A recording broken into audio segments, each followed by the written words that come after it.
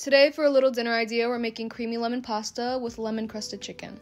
We're going to begin by cutting our chicken breast in half, and then we're going to wrap it in plastic wrap and pound it down. It's going to help tenderize it as well as help the chicken cook evenly. Now it's time to prepare our coating. I'll have everything displayed on the screen for you guys, but we're basically going to take our thinly sliced chicken and dip it into our flour, our egg mixture, and then into our panko. We're going to fry our chicken breast in about 1 inch of oil just to give it color, so on medium heat for about 2 minutes on each side, and then we're going to pop it in the oven at 400 for about 8 to 10 minutes to finish cooking.